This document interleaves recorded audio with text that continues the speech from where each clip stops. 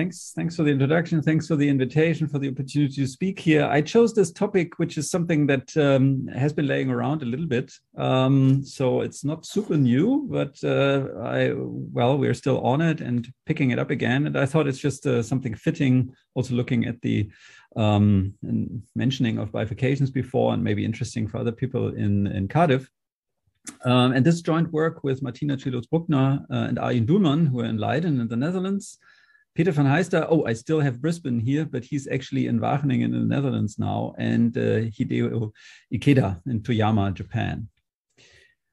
So the story reveals by, first of all, thinking about the Allen-Cahn model in 1D, which is maybe familiar to everybody. So it's a phase field model. U is the phase, and is a phase field in the sense that it's continuously interpolating between a phase called -1, a phase called 1. And one should imagine there being this double well potential, and then the probability that particles are somewhere else, then -1 and 1 is relatively low if they just move around in this potential. The equation, first of all, the way that I'm going to look at it is in this form here. So U is the scalar quantity, time derivative on the right-hand side is the second derivative, multiplied with a small parameter epsilon that will become important later. Then here's the nonlinearity, it's cubic, so it has 1, 0 at 0, like the potential is asking for, and then 1 at -1 and +1, which are the extrema of this potential. I'm going to consider X on the real line, so no boundary conditions. And this equation has to do with this potential because it can be cast as an L2 gradient flow with respect to this energy functional. Right, so here one has this Dirichlet energy that gives the second derivatives, and then here's the potential energy, which encaptures this double well structure. I'm not going to use so much this energy structure, but maybe this is something which is good to have in mind here of the origins of the system. Now one can ask a question, okay, what happens if in this infinite domain you have particles on the one side all in the one phase, -1 say, and particles on the other side of this domain in the other one? There's going to be an interface between them, but both of these values have same energy. So the expectation is that energy-wise, it's not really an exchange. And so what happens? And this is one of the themes here, what happens under variations. What happens can be seen here. So this is a snapshot of a simulation where U is this vertical variable. And here you see the +1, here the -1. And then there's interfaces forming. Well, that's to be expected because there's a parabolic equation, so things are smoothening. And when one has several jumps back and forth, then one has several interfaces. And now these interfaces in practice are going to move very slowly, but I'm not really focusing on that.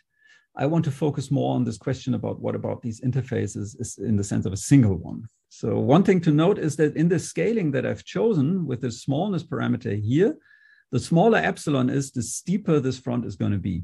Yeah, because in this energy functional, there was also an epsilon, so that allows large gradients. And the scale of this can be revealed by changing variables to this y, because that's going to be removing this epsilon here completely from the problem because we're on the real line, so there's no boundary to worry about. But I'm not going to do that on purpose, as we'll see later. But first, some more thoughts about that. So one perspective here is, as was already mentioned, that I have this ODE background as well. So I like to take an ODE perspective. And if you just imagine to have 0 time derivative on the left, then this is actually an ODE in space, a so-called spatial ODE. If I write it as an ODE system in terms of this y variable, I get this second order system written as a first order here. And it has, again, these 3 equilibrium points now. And if you look at phase space, it's not too hard to see that there's actually a heteroclinic cycle between these 2 emerging. So if you will, this comes from the energy landscape because the spatial ODE is also a Hamiltonian system now.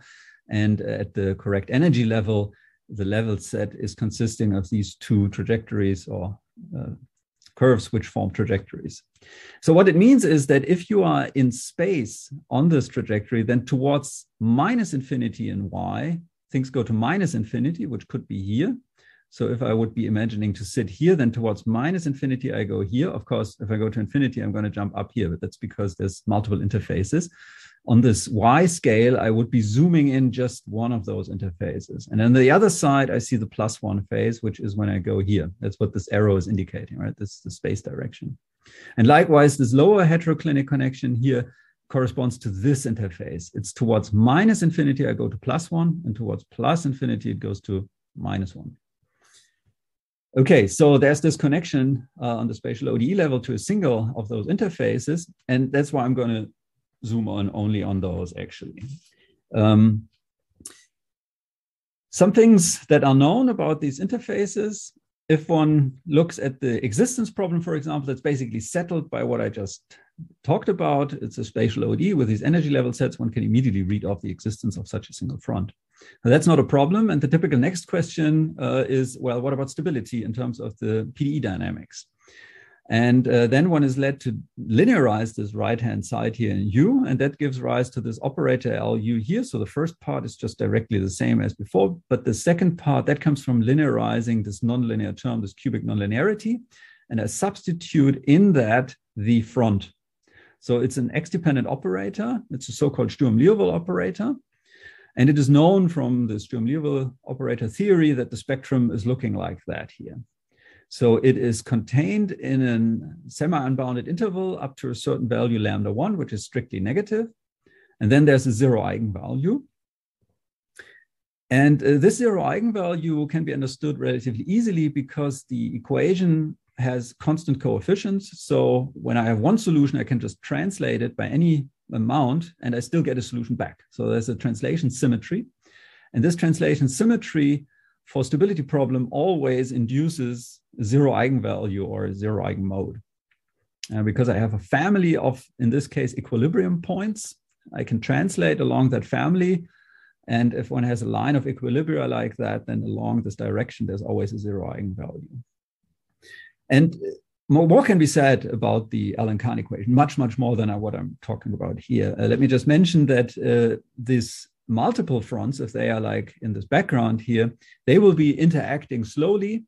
This is a so-called metastability that has been understood by Karin Pego in 1989 already. Fusco and Dehelev worked on that in the same year. This is actually exponentially slow. They are very slowly moving, and there's a coarsening process happening, but on an exponentially slow timescale in terms of epsilon. And there's actually a very recent paper by Maria Westdickenberg who looks at this from an energy perspective. So not using what is also possible here because it's a scalar equation, the comparison principle. But that's not what I'm going to talk about here. So what I'll be talking about is perturbation of that, which can be understood perhaps best by first looking at the so-called Nagumo equation. So if I add this perturbation term here, I'm going to shift the potential energy landscape as here. So this left well is going to be moving up compared to the right. That means that the right, the +1 now is energetically favorable. So one would expect that if there's such a separation between +1 and -1, this time, this is actually going to be moving towards the +1 because that's energetically favorable. Right? That's what the arrow is indicating here is more the energy flux. And the structure is similar to before. One just has a change in this potential energy as here, and that gives rise to what I've just mentioned. In terms of the spatial ODE, I'm not going to show into any details here, but maybe you can believe me that this change induces a structural change in the phase portrait, and actually these heteroclinic orbits are going to be broken and no longer exist, at least for this spatial ODE that I've chosen. But if I choose a different spatial ODE, namely I generally go into a co-moving frame, then what I've just talked about is actually going to correspond to a co-moving frame with speed 0. However, if I take this frame speed as a parameter, I already have an epsilon in front of it because I expect that things are going to be moving slow. So that's my first guess, is that it's epsilon speed. That has the impact, whenever one does such a change of coordinates, for such an equation, it induces this term here. Yeah, it comes first of all from the left-hand side, but the time differentiating, I put it on the right-hand side, so I get this extra term. And this additional degree of freedom, the C, I can try to exploit in order to find such front connections again. And indeed, if I choose the C correctly, oh, this should have turned to non-zero, sorry. So this should be non-zero here. So if I just choose the speed C correctly, and there is in this particular case actually an explicitly known value and an explicitly known heteroclinic connection, the so-called Huxley wave, where this heteroclinic connection that I had before is actually reclosed. So I can break it in terms of gamma, and then I can close it again in terms of C by choosing correct speed. And one can interpret this, as I indicate down here, that the energy flux due to this gamma is compensated by the moving interface. And it kind of makes sense that this somehow fits together. Okay, so this is about that. But what I actually want to talk about is not the Allen-Cahn equation in this form, but where this gamma parameter that I just introduced is a dynamic variable. And that's what I mean with this large scale field that is part of the title. So I just invent this for the moment here. This is a V field, again, a smallness parameter in front of it because I'd like to take it as a perturbation. And then I'm asking, and well, maybe you carry on with me, the motivation for this specific form comes from a model that I'll introduce later.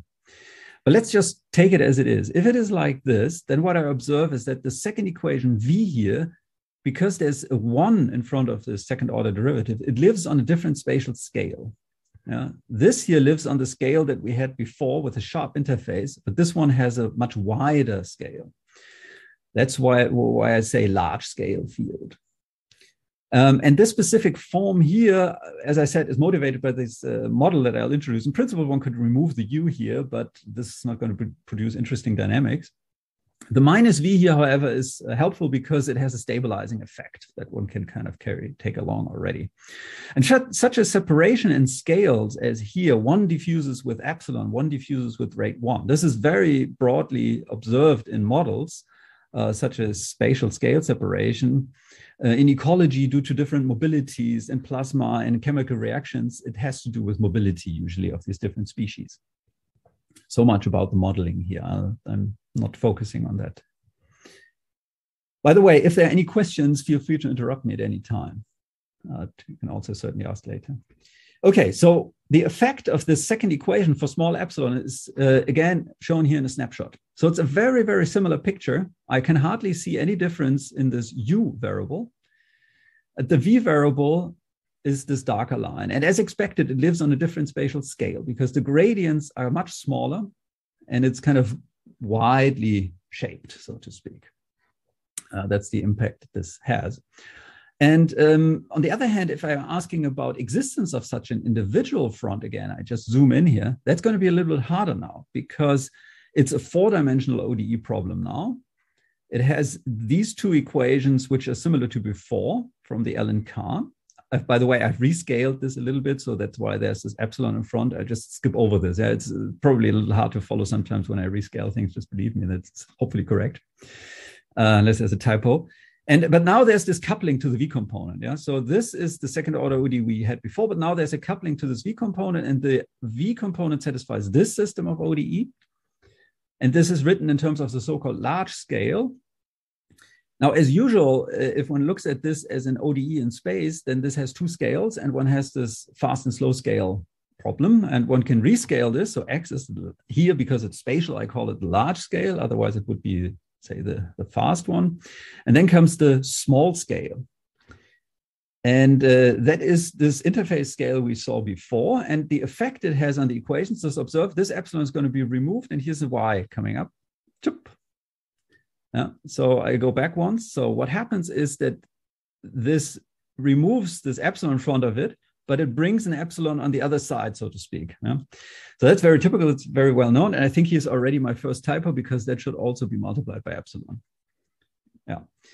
Okay, so it multiplies the epsilons over, and then one gets the other scale, which both together have to be compared somehow in order to understand the interface that emerges. And that's a 4D problem. It's a bit more complicated, but one can understand it. And I've tried to indicate it here that one has these fast jumps, which correspond to these interfaces we had before. And then there's somehow slow dynamics, and that corresponds to the slowness here. And both taken together admit the existence of such a front again. And I'll give a little bit of an idea of a proof how that goes later. First, I want to generalize this a little bit more. So instead of introducing this V before, I'm going to introduce here a general coupling function G. I think of that as a nonlinear coupling between this large and small scale. And the other change that I'm doing is, first of all, I introduce here a new parameter, but that's not so super important. More important is this time scale parameter that I introduced here on the left. So previously it was just set to 1, but it's going to be important that one has something like this. I'll explain it in a moment. And the other thing that I've changed is that I now go to co-moving frame with speed epsilon squared. And the reason is that one finds out that this is the appropriate speed with which these interfaces are going to move. It's an a posteriori insight, if you will. There's a very well developed theory for fronts in this context by the Japanese school, in particular in the 80s and 90s. And they have, from their results, it follows, by digging in a bit, that the highest degeneracy that one can get for the existence problem of a front is the so-called cusp point. So a cusp point is this terminology of singularities. I'm going to say a little bit more about that later. But for the moment, I'll just indicate here such a single front looks like that.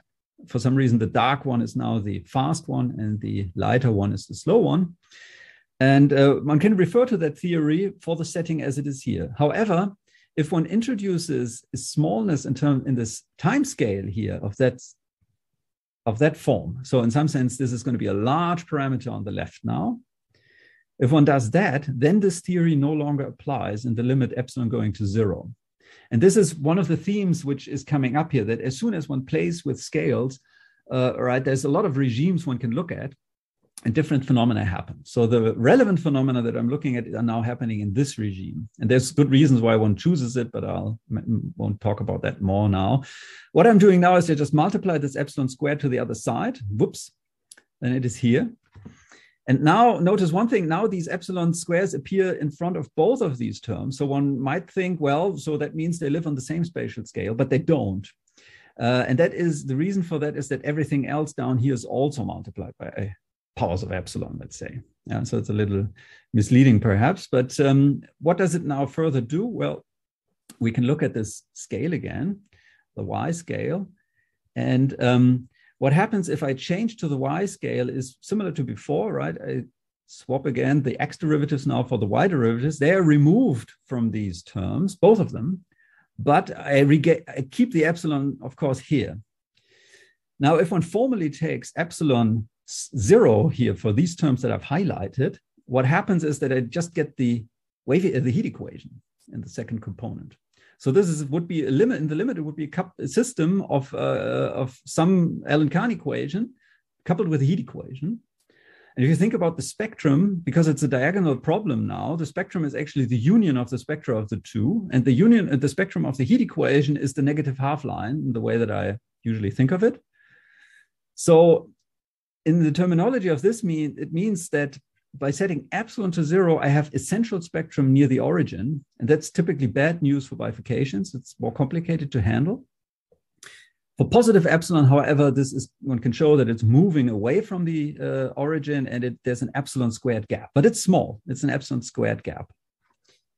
And the reason why I bring it up is because it has an impact on understanding this discrepancy that for the original scaling I just had, one just has a cusp point, but now we actually have more, potentially.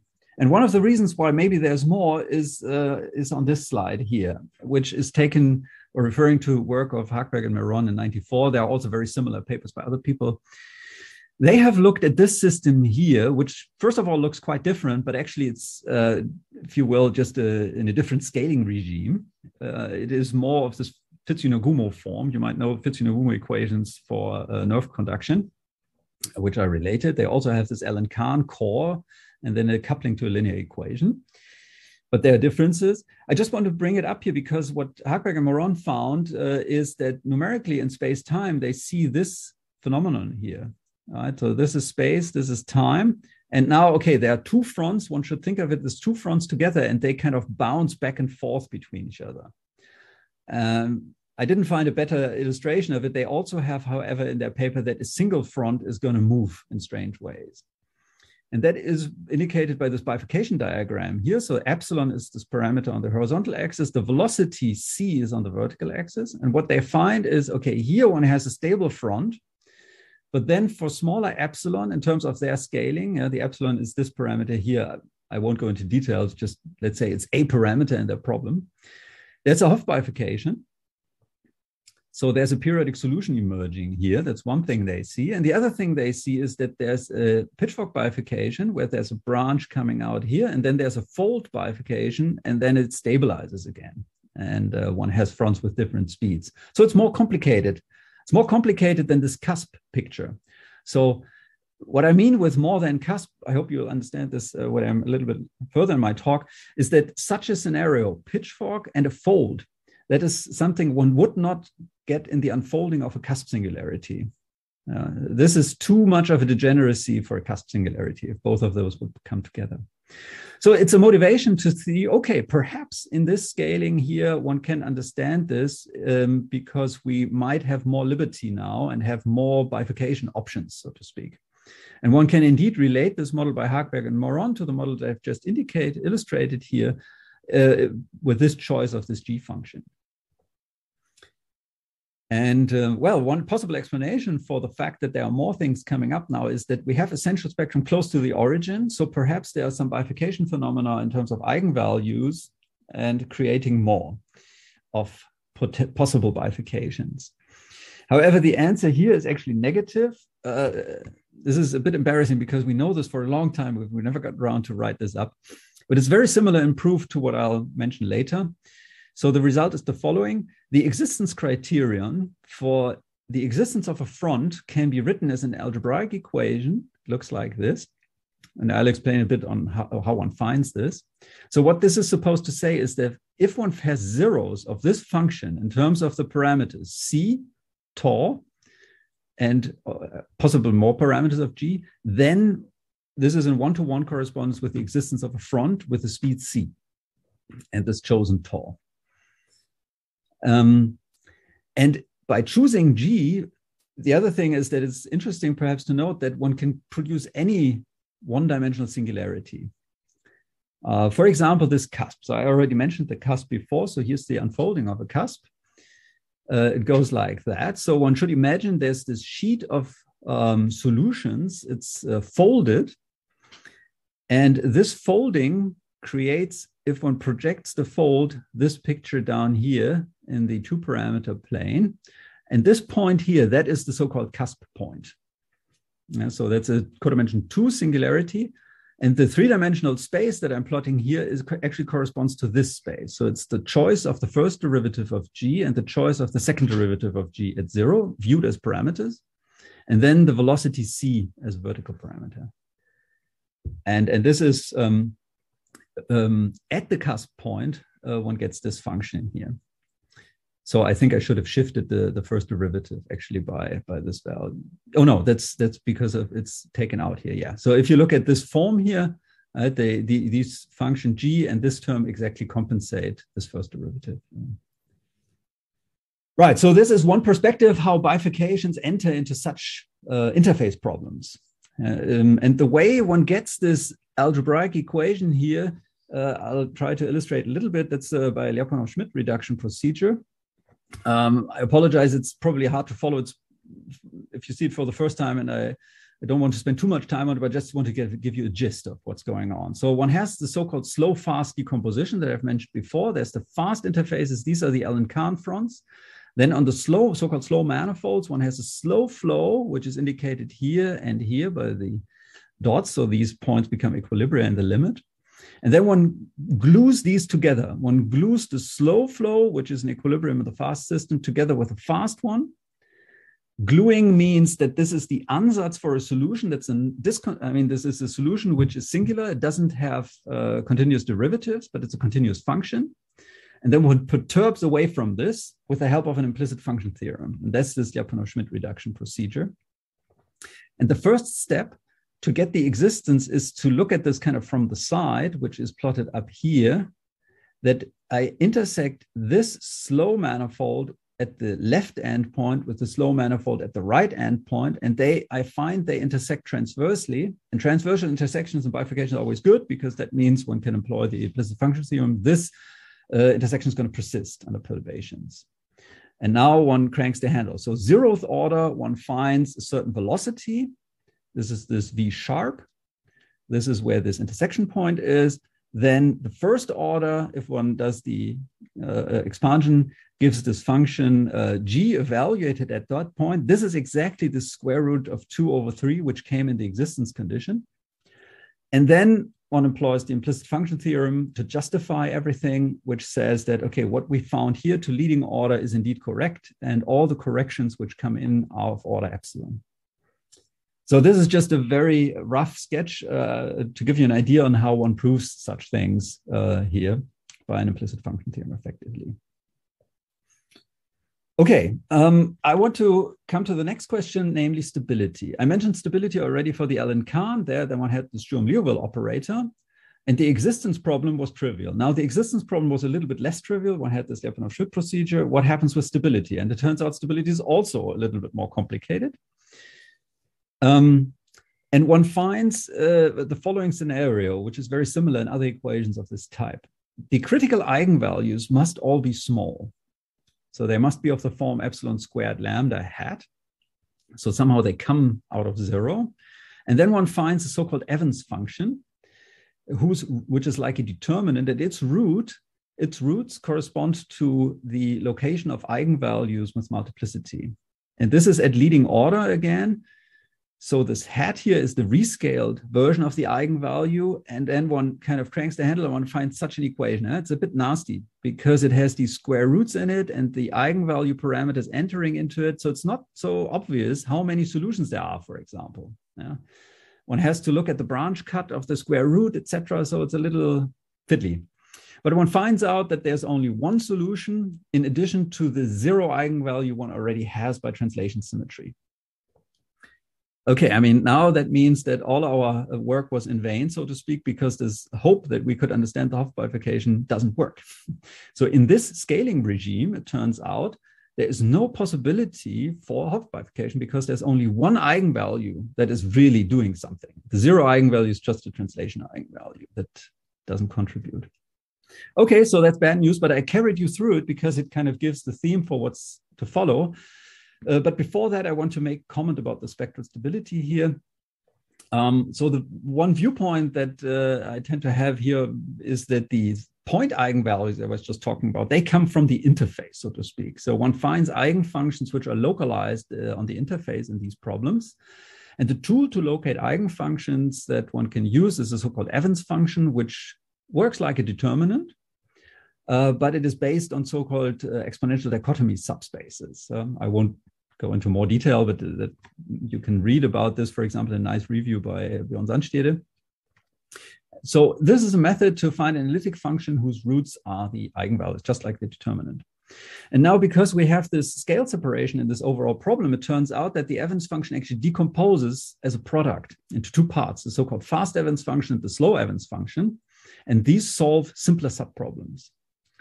And in that way, one can have a handle and get actually such an explicit formula as I've just shown. It's by no means obvious how, if I just may jump back, how to get this formula out, right? It's a little surprising, perhaps.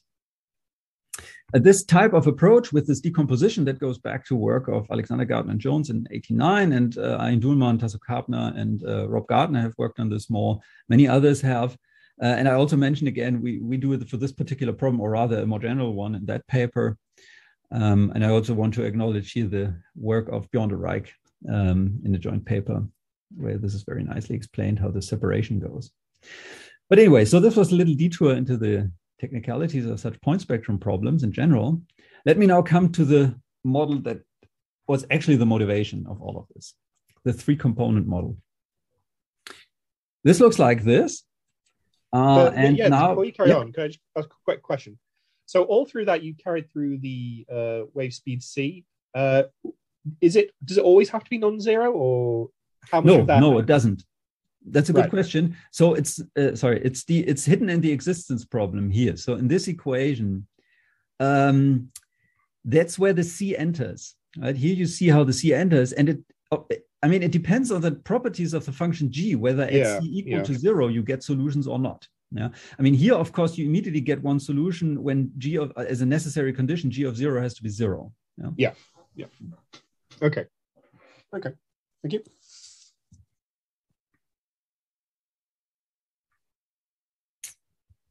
Okay, the three-component model, which was the original motivation. So first, let me talk about the structure a bit. So you see here now the Allen-Cahn core, which is this part. It's exactly the Allen-Cahn equation as we had before. Then there's this slow or weak coupling, linear again, to two other equations now, rather than one. So the previous equation comes about when setting gamma equal beta equals 0. That was this simple example, at least. And both of these equations have the same structure.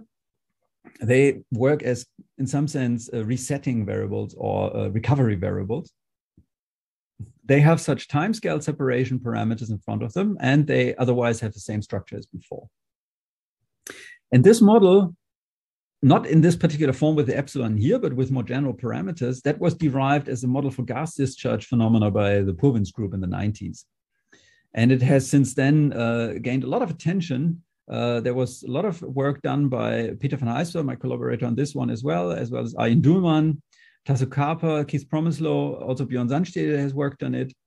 And in the Japanese side, I mentioned Yasumasa Nishimura, Keiichi Ueda, Teramoto, and Chen, who have also many papers on this model in different parameter regimes, however. One has to be a little bit careful that there's a lot of possibilities for scaling regimes here. And this regime, which is indicated by the epsilons, is particularly convenient for what I'm presenting here. And it is at the same time also a natural regime for the applications. And what I want to set out is to try to explain something like this. So what you see here is a space-time plot. Should have been the other way around with the slides.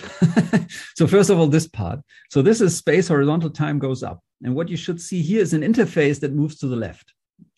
So this is one of those fronts. I just saw one component. But then it seems like, okay, this is happily moving to the left. And I already revealed the issue already. It doesn't carry on. It just decides to stop and oscillate. Yeah. Can we explain this? And similarly, can we explain that? So here we have that the front is moving with a non-zero average. So the difference is that here there's a motion on average 0, whereas here it's actually an overall drift. And as you can guess, so this is actually something for this problem, one can actually rigorously prove. And this is how I found the parameters to produce these simulations, actually. It's one of those rare instances where one can actually do this all more or less explicitly and rigorously. And I'd like to share this with you here. Okay, so I want to, again, look at the existence of single fronts for this three-component system. First, I want to look at stability of such a single front, and then I want to talk about dynamics of these fronts, because here we really have more to play with, in contrast to what I said before, right? In the previous stuff, basically I was saying in this regime that I'm looking at nothing is happening, because there's just one parameter, there's a cusp bifurcation, there's folds, it's not so rich. Okay, so here's the theorem for the existence, and there's a plot of such a solution, computed, by the way, by PD2 path. So there's a sharp interface, this black one, and then the red and blue curves are the other components. And the existence has a similar flavor. There's again an algebraic equation whose solutions are in one-to-one correspondence with fronts. However, now I have more parameters and more structure can be expressed in the sense that I have higher order degeneracies. And it turns out that one can play with the parameters to produce a so-called butterfly catastrophe. So in this singularity theory of scalar functions, this is kind of the next order of possibilities beyond the cusp. It's this Thom transversality theory and singularity theory, which I refer to here. I'll say a few words about that. Anyway, so it's coming out. The analysis is basically exactly as I illustrated before. There's an implicit function theorem, and one just cranks the handle, and then out comes this function and this equation. Now I can look for solutions. And so here's my 50 cents on singularity theory. So this is from Poston and Stewart's catastrophe theory book. So butterfly unfolding, that is usually expressed in terms of the potential associated with it, which is this 6th-order polynomial v of x here. And there are these coefficients a, b, c, and d. And as I said, so this, what we're talking about here in terms of the function v is more the local extrema. We are interested in the derivatives, so where the zeros are. And the unfolding in these four parameters is encompassed in this diagram. So A is horizontal, B is vertical, and then in each point, one has the option again to change C and D.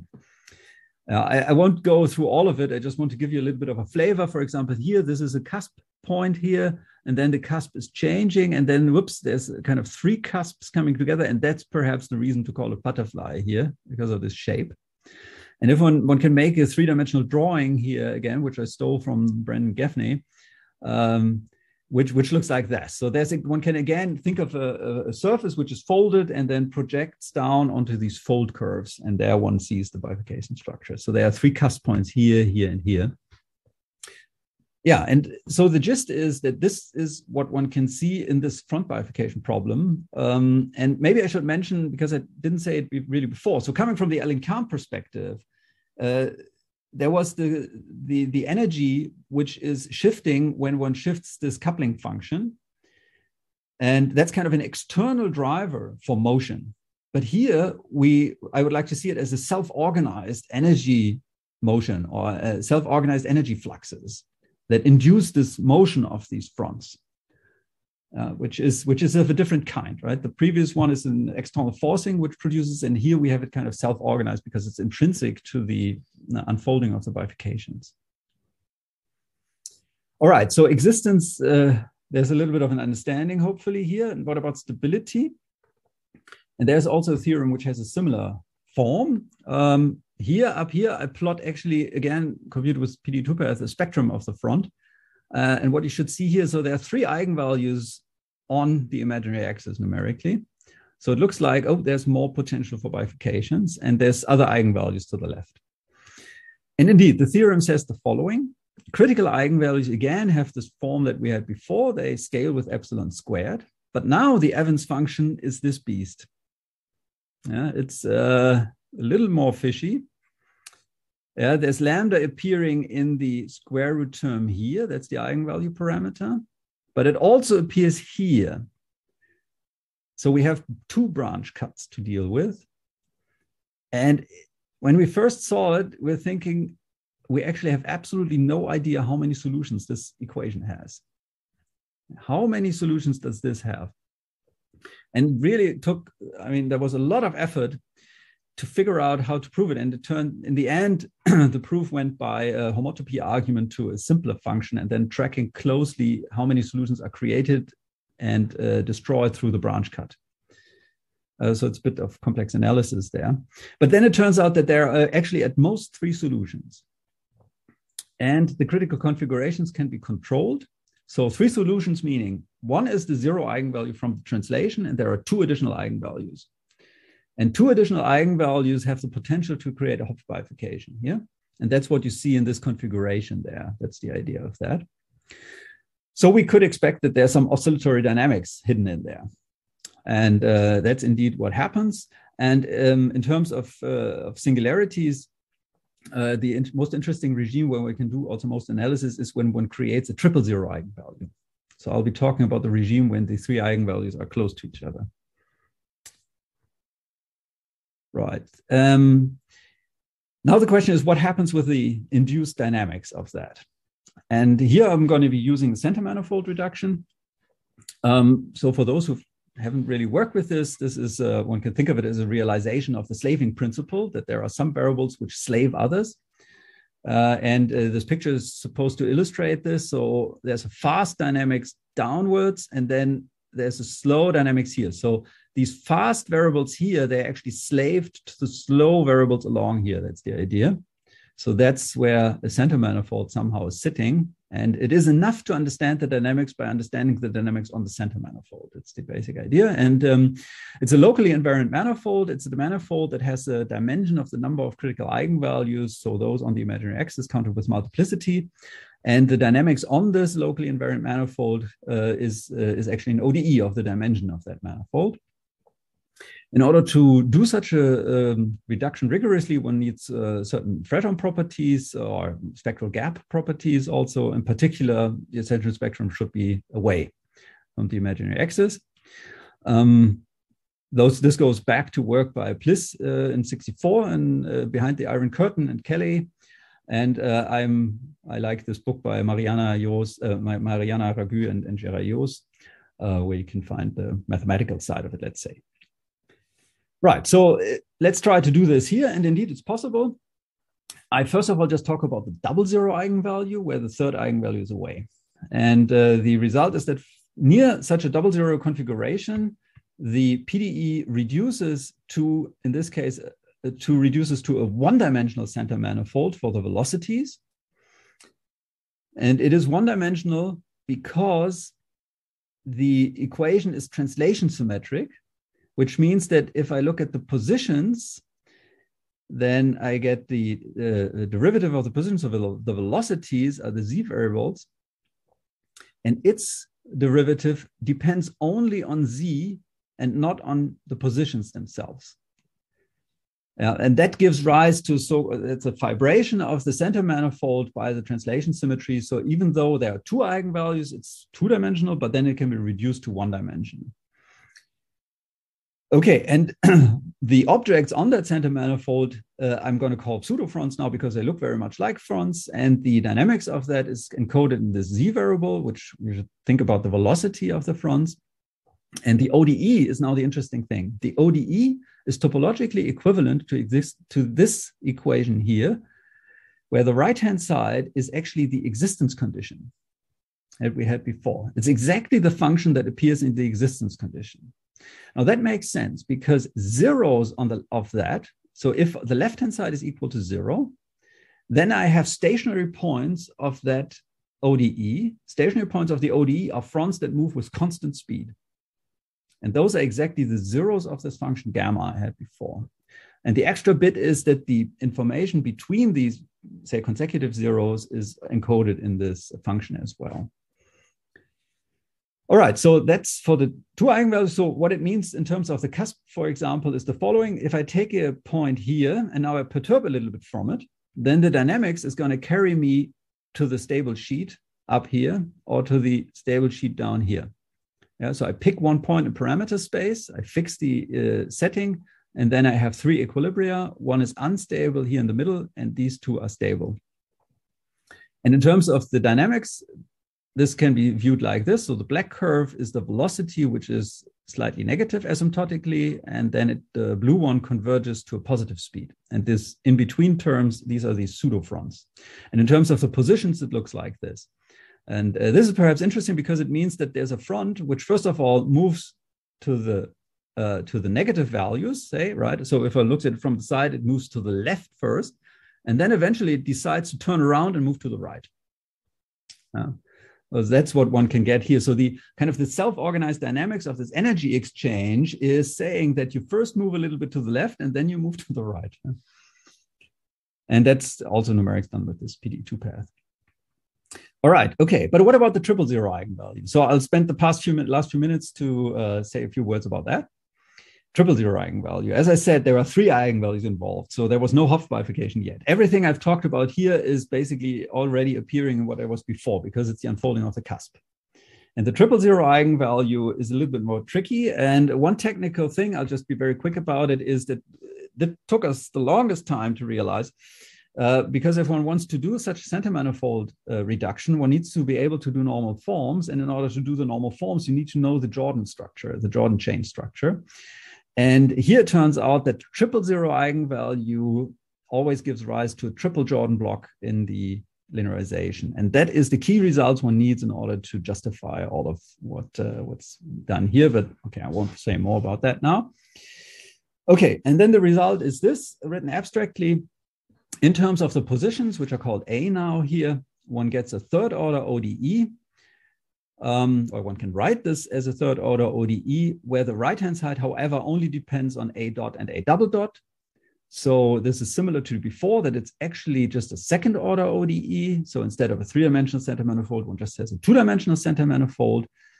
One can compute a lot of things here explicitly. I won't give the formulas, but I'll just mention, first of all, that this equation for the velocities is of this form. Second derivative of the velocities is a right-hand side which is a cubic polynomial in C to leading order.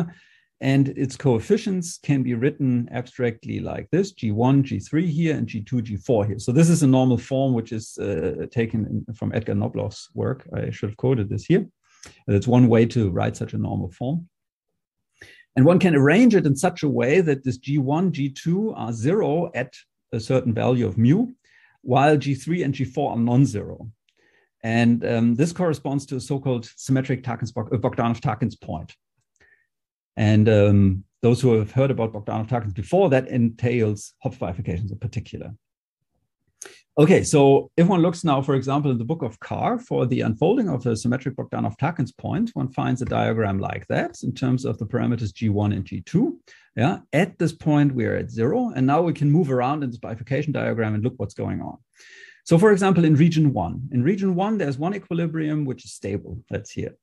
In region 6, however, there are 3 equilibrium points, and the phase plane roughly looks like that. And that's because if one crosses this vertical axis here, there's a pitchfork bifurcation. One goes from 1 equilibrium to 3. And then when one moves around, something else happens. But let's stick with that for the moment. This diagram one can actually directly identify in the PDE by numerics. It's this typical pitchfork bifurcation diagram form. Horizontal is the D1 parameter, vertical is the velocity parameter. And the evolution of solutions can also be identified. If I take, for example, this as an initial point, and I just perturb a little bit in that direction, then the dynamics will carry me to this one. That's the expectation from this prediction of the analysis. And indeed, one sees this in the numerics. So this is perturbed, and it converges to the value of the velocity, which is this negative value that corresponds to this one here. And for the positions, it means this. So the front is kind of it starts very slowly to the right, and then it turns around and then moves with that velocity. That's one regime. Another regime is if one crosses from 1 to 2, then there's a Hopf bifurcation. The equilibrium becomes an equilibrium together with this red periodic orbit. And that can also be identified numerically, and one can play the same game, and one finds this. As usual, velocities, positions are similar, and then one can go further and look at another bifurcation here. Yeah? So there's more in store here from 3 to 4 in particular. There's a second Hopf bifurcation. There's a big periodic orbit out here. There's small periodic orbits emerging. Sorry, I'm a little quick now. I just want to give you the gist of it. And then one finds something like that. And here we go. This is exactly what I set out to understand. So this is how one can find and identify it. And now if we perturb this gamma parameter, which I secretly have set to 0 all the time, then one can break the overall symmetry and induce an overall energy drift, so to speak. And that gives rise to something like this. I'll just flash this quickly, and one finds the solution, the other one that I set out to seek. And that was very interesting for Hideo Ikeda in particular, this Japanese collaborator, because he was always on the hunt to prove such solutions rigorously, and here's one way one can actually do it. All right, that was very quick at the end. I hope you get a little bit of a gist of it. Thank you very much for your interest and attention. And here's my outlook and final slide. Excellent. Thanks, Jens, for a great talk. And yeah, we'll take some questions now if there are any from the audience. I've got one if no one else has anything to jump in with.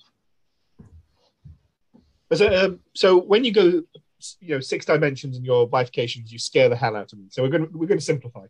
The system I'm interested in bears some resemblance to your initial 2 component, U and V.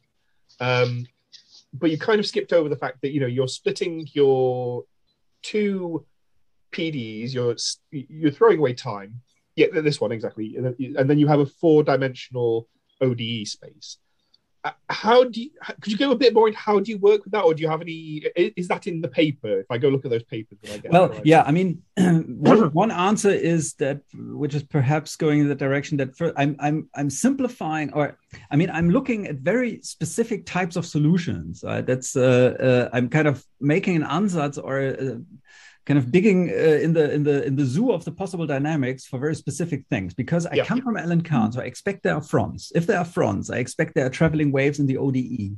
If there are traveling waves in the ODE, then I make this ansatz that first of all, I just set this left-hand side to 0, that would say stationary, right? And then the extended version of that would be, okay, I look for moving ones, which would give rise to such an ansatz here with the speed involved, right? And if I now set the left-hand side to 0, I'm going to skip a lot of dynamics, of course, but that admits me to at least say something. And this is this existence of these fronts, which then comes out. And the idea is to kind of collect some building blocks of dynamics, right? So I collect existence of fronts, and then I realize, okay, these fronts turn around, so they coexist somewhere. And when they coexist, I can ask, okay, what's the interaction between them? And that is this pseudodynamics fronts, if you this dynamics of pseudo fronts, if you will. That so that's maybe one viewpoint, that I try to build up possible insights into the dynamics. But this is by no means complete. Yeah? Mm-hmm. I mean, this system here, to our knowledge, doesn't have a Lyapunov structure, for example, or so. And in fact, maybe I should emphasize that for this 3-component system, the fact that we get a Hopf bifurcation means that there is no Lyapunov function here, right? So it is not just a gradient flow. Yeah. That's a structural important difference to the Allen-Cahn. Allen-Cahn is a gradient flow. There's periodic dynamics is precluded, at least for finite energy, or unless, except for these, there's periodic coarsening. But other than that, it has to be monotone, and this is precluded here. So this is ruled out. I mean, there's no possibility of such an energy functional here. Fair enough. Okay. I was very interesting though. So, you've given me a lot of food for thought by looking at it in this way. I hadn't thought about that. Have we got anyone else with questions? Yeah, maybe I have one. It's like so really nice talk. Maybe just one comment. I don't know if you know there's a really nice program called DEFCON that's made at Oxford from Patrick Farrell. I don't know if you know it. No, I don't know. It's also continuation software. Yes, and it uses Phoenix to solve the PDEs underneath, and then uses a deflation method to remove the solutions if it finds one. Yeah, I know about that. Yeah, so, yeah. So I don't know. Maybe it's like easy to use or something. Just that's interesting. Comment. Indeed. I mean, this is a very nice idea. I mean, one of the problems with doing numerical continuation is that one is relying on the convergence of a Newton method.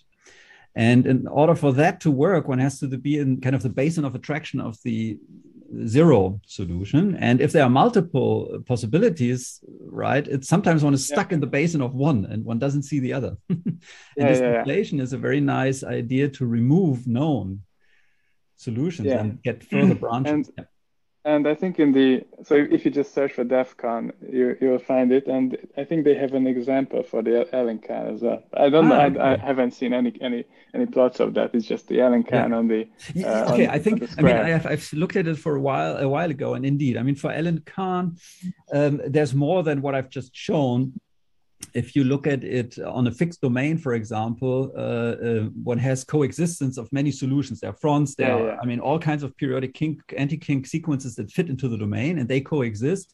And that's what exactly that link. Yeah, that there's a selection with this numerical tool. Yeah. Mm-hmm. Yeah. Very nice. Yeah. Thank you. And just a DEFCON link to the chat. Yeah. Thank you. Katerina, I think, has a question. Hi, this is a great talk. And I have a question, yes. It's about the excitable systems, because you talked about the Ficciu-Nagumo system.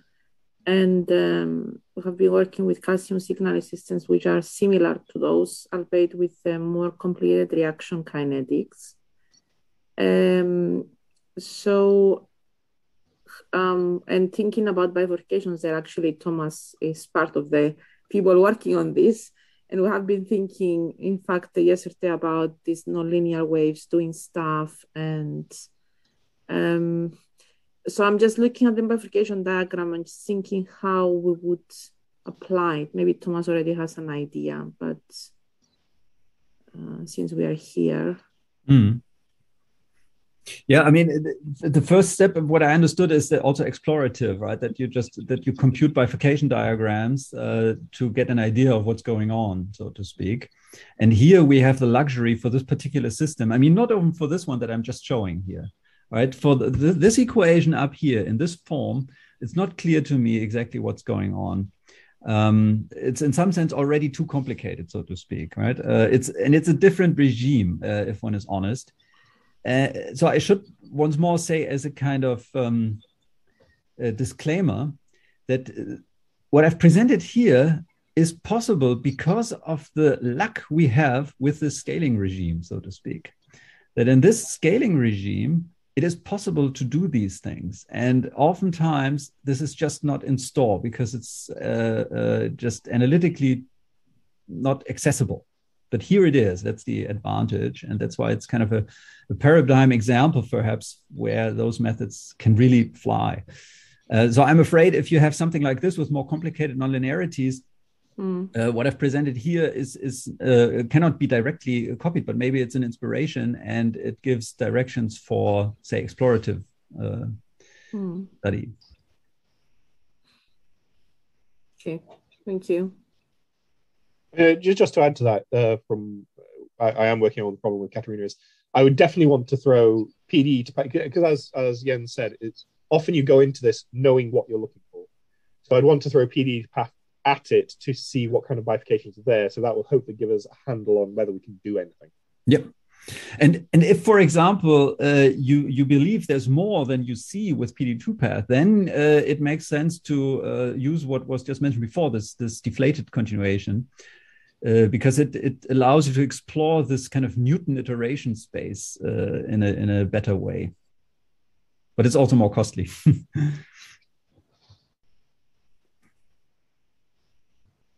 I'd also have to learn Python. Okay. PD to path is in MATLAB. That's why I like it. There's a reason why.